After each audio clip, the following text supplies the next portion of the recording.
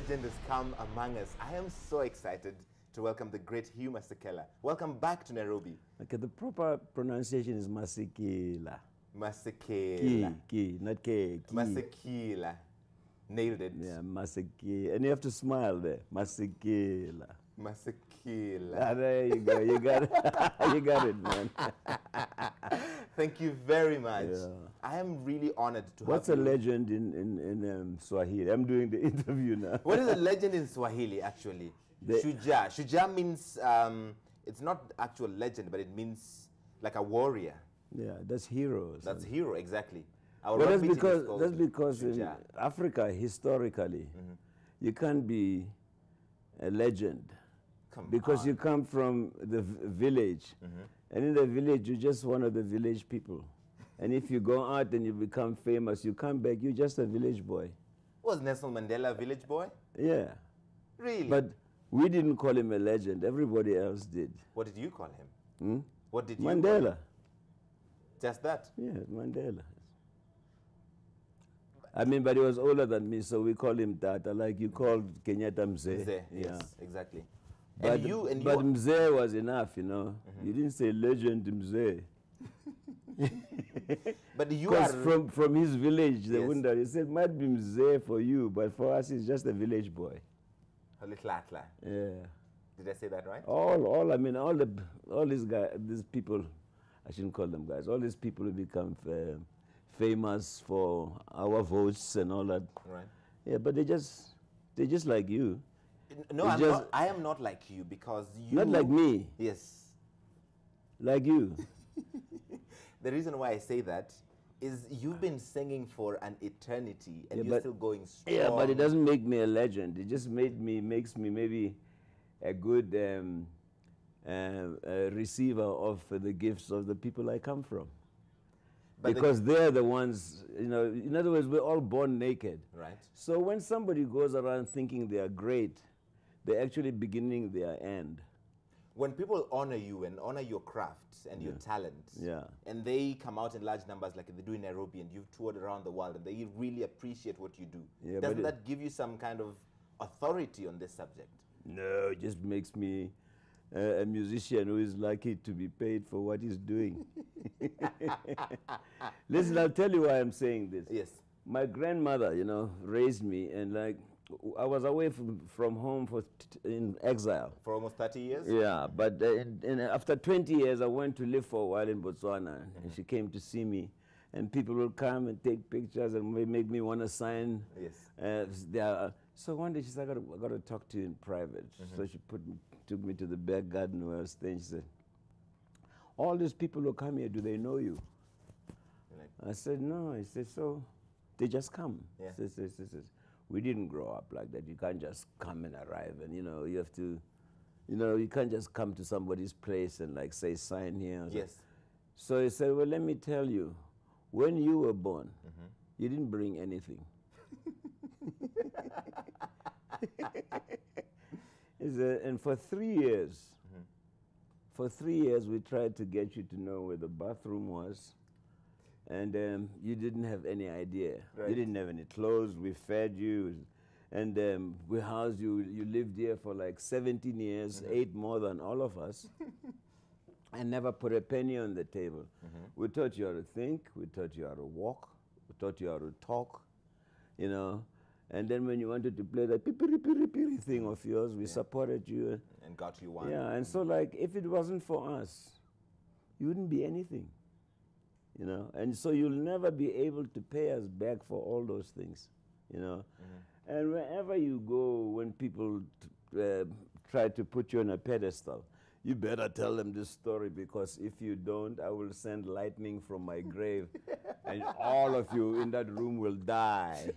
So I'm telling you this for your own safety. So that there is no lightning that will Don't come call me legend, because my grandmother will get pissed off. You understand? Yeah, I understand. Okay. But so Mandela also had a grandmother. Mandela also had a grandmother. Yeah. Based on your achievements, in music, but also in activism, I think you have earned that title, absolutely. Yeah, but the thing is, that's if you think you have earned something, if you feel entitled, You're already in trouble. You know, I think you're here to serve people. As soon as you think you have arrived, that's when you're leaving, especially in the arts, because the arts are there forever, you know. Like what you're doing now. I mean, you can do it until you're older than Larry King. But you can't play soccer.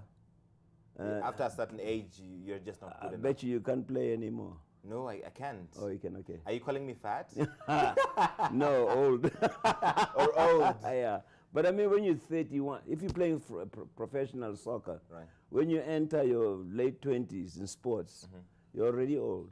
You're looking at your last years. The biggest deal just happened. Pogba at Manchester United is 23, 89 million pounds. Who's that? Yeah. At 23. Well, they pay you quick a lot of money because they know you're on your way out already. You might get quick value. But isn't that the beauty of what you do, which is you can keep singing until you drop dead on stage like Papa Wemba. Otherwise, at 80-something, he was still on stage singing and doing what he loves. Who's that? And you can keep doing that. Who's that? Yeah. Or 90. I mean, have you ever heard of U.B. Blake? He was a piano player from New Orleans. He played until he was 100 years old. Wow. You know? And if you write or do, you know, direct, you can do it forever. So don't rush to be famous or to be, because if you're in anything to be famous or to be known, you know, you're in trouble. But isn't that the way of the world these days, especially with social media and all of those? You want to arrive on the scene and become an overnight star. Well, and everybody's calling your name and your Twitter is going crazy. It's the way of the egotistic. If you have an ego, you'll think you are important. But fear of my grandmother makes me very careful.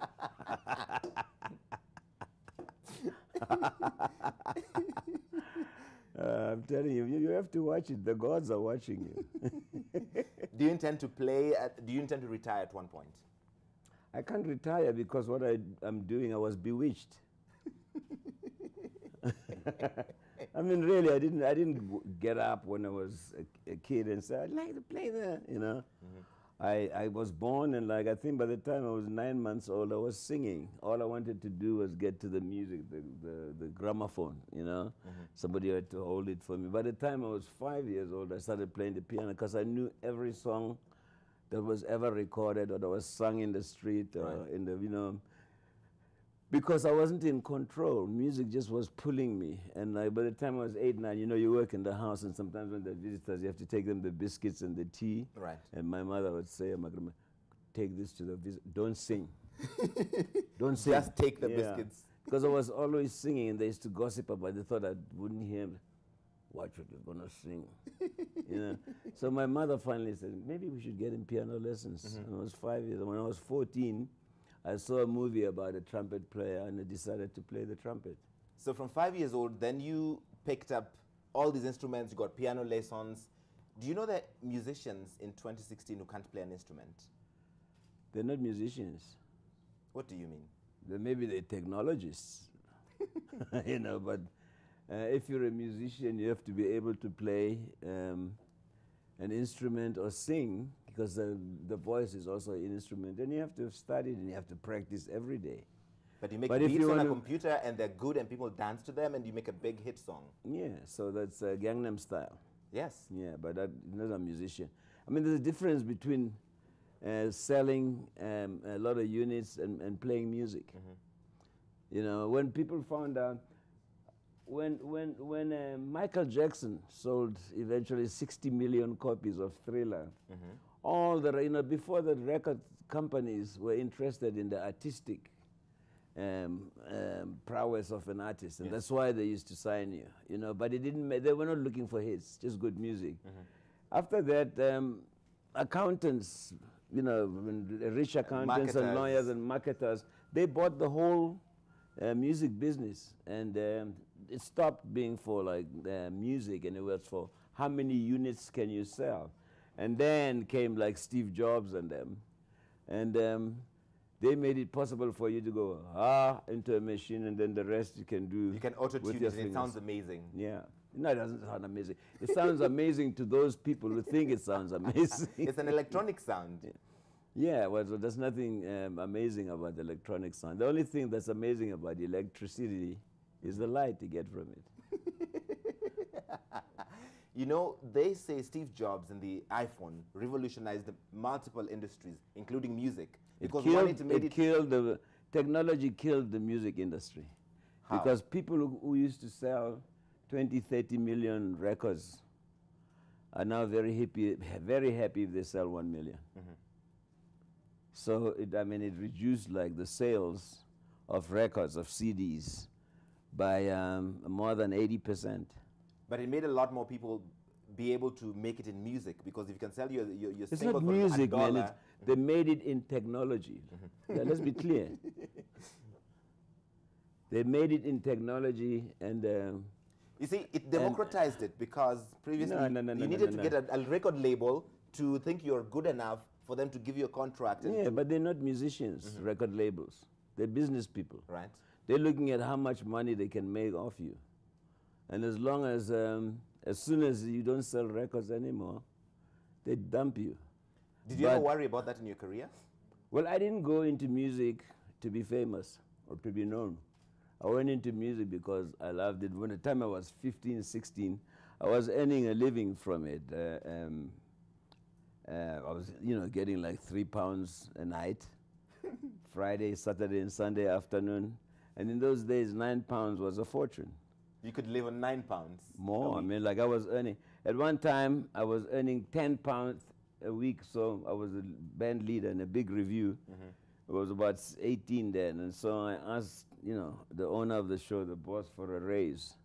And my parents were like workers in municipal social worker, and my father was a health inspector. And this guy, because my father had brought me to him to say, this boy has decided to play, and I hear you want him. So I got £10 a week, but then by the time I became a band leader, 18 months later, I asked him, I said, listen, all the other people are getting increases, and I'd like to earn £15 a week now. And he looked at me as a Jewish guy and said, are you crazy? You want to earn more than your parents combined? How do you think they'll feel? Did you ever get that raise? No, I left.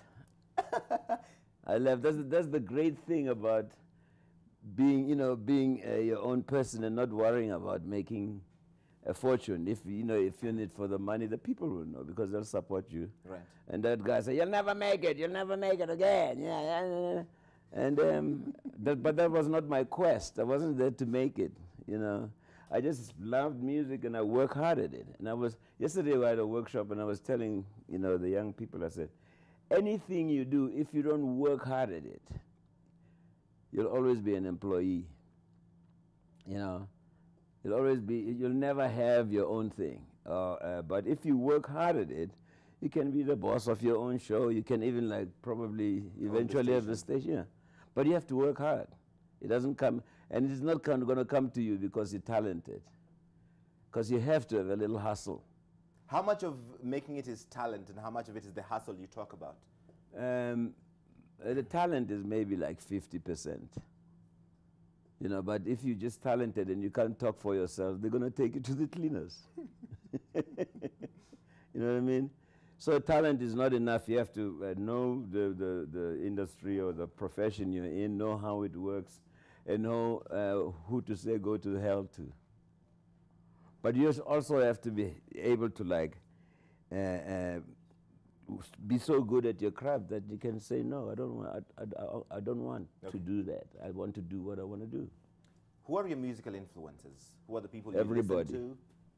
Everybody. Even right now? I listen to I have months, eras. It's funny enough, because I was working. I wanted to write not the ultimate, but the good Congolese Kwasa Kwasa song. Oh, yes. Yeah. It was very popular in Kenya. Yeah, and so there's a record of Papa Wemba's. Oh, Papa and Wemba. It's called, I think it's called Bakala di Kuba. And there was one track there that was just it. It was a 10-minute track, and it's like when they sing, and then one sings and one sings. So I said, I got to make a record like that. Wow. But I worked at it. It's a study, the style. You have to like learn the style. When I met Fela,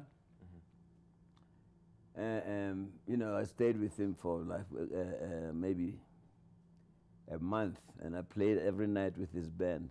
And sometimes I couldn't stop playing soloing because his band was so unbelievably fantastic. And he'd come and push me. So when I say, Masekela, my music sweet you, right?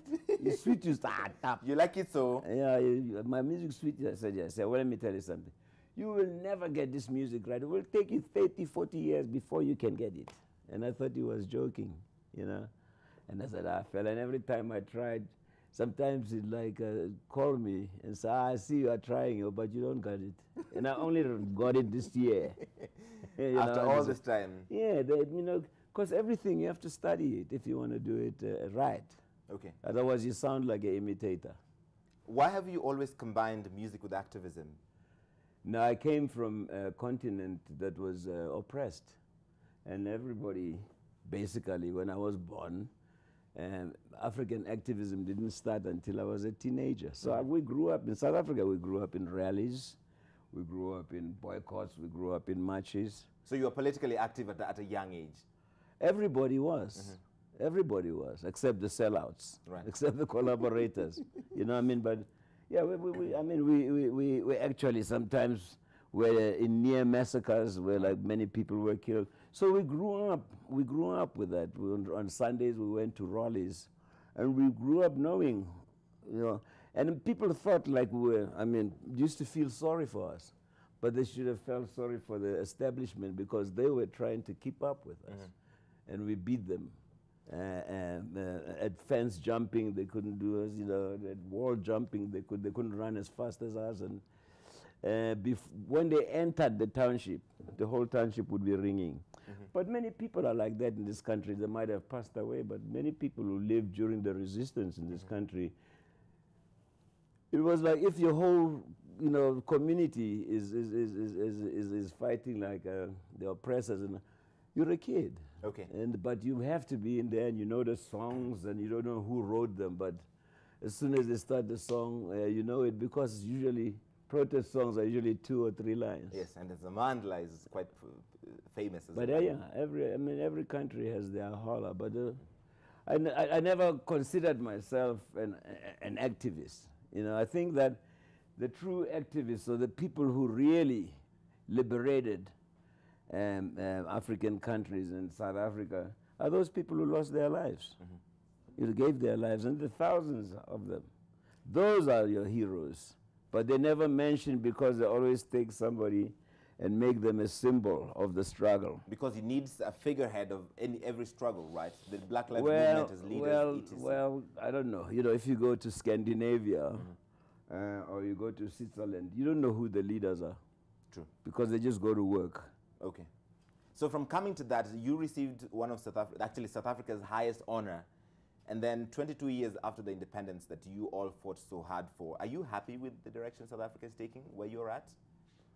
I don't consider myself a South African per se anymore. You know, I consider myself a human being first, from Africa. I think that we even don't know that we live in artificial borders. You know what I mean? That these borders that we live in were created in 1886.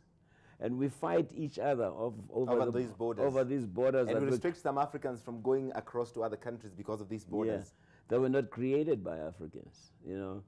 So I think my interest has become more I think what we have lost is our heritage. I've just formed a heritage foundation to try and help. I mean, like our children today, many of them can't even speak the mother tongue. True. You know what I mean?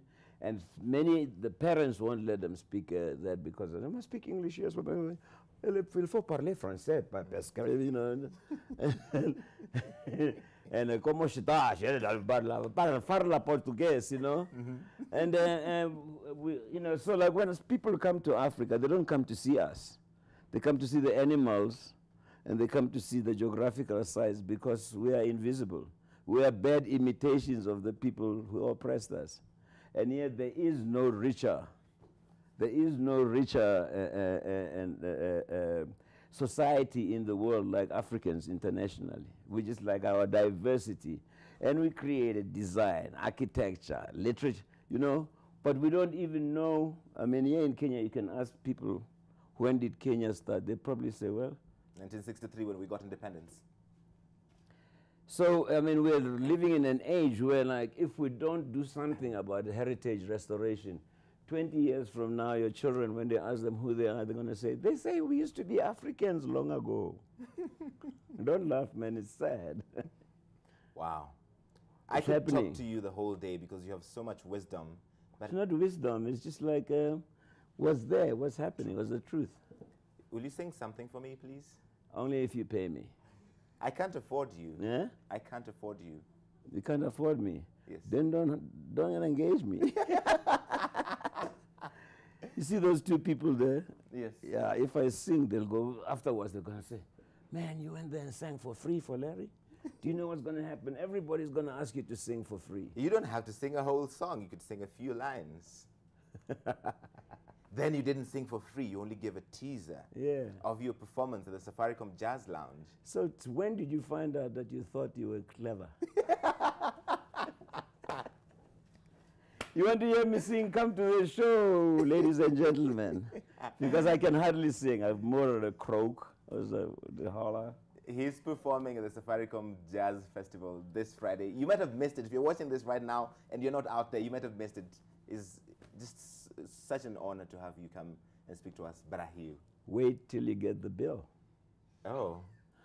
We're just going to close down the station and sell it to you, and then I think we can afford your bill. That is my main aim. That's your mission. Yeah. Good. You nailed it. No, but I'm heritage. We have to bring back heritage into our lives. Otherwise, we can't be what we're trying to be.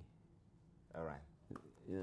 Thank you so much. Thank you, Larry. How do you say Ngiyabonga? Asante sana. Asante sana. Yeah. We appreciate it. Please come back, speak to us when you're next in Nairobi. Thank you. If they let me in. They will let you in. Oh, that just happened. Hugh Masekela. Ah! I nailed it.